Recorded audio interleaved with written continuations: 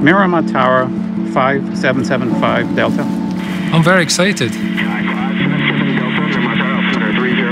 It's been a year-long process, very relieved, very excited for the R&D team. All right, team, we're ready to go. Safety officer, please take your position over there. Make sure nobody enters the field. Flight observer, please take your place over there. To get this certificate of authorization from the FAA really gives us an amazing opportunity to do testing in what is the most restricted airspace in the country. Let's start off with you arming. Take the vehicle up to about 2 meters.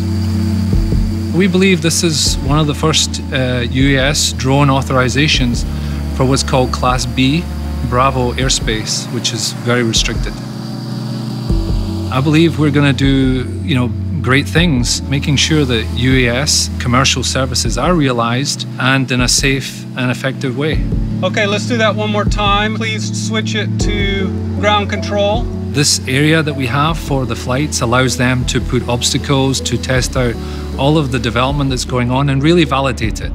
That's one of Qualcomm's strengths. When we do new technology development, we test it end to end.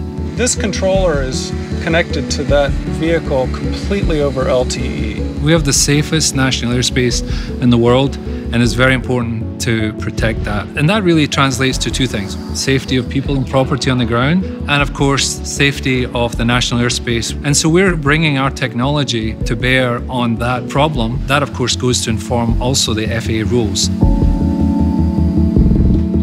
Pre-flight complete for 5775 Tango and 5775 Delta.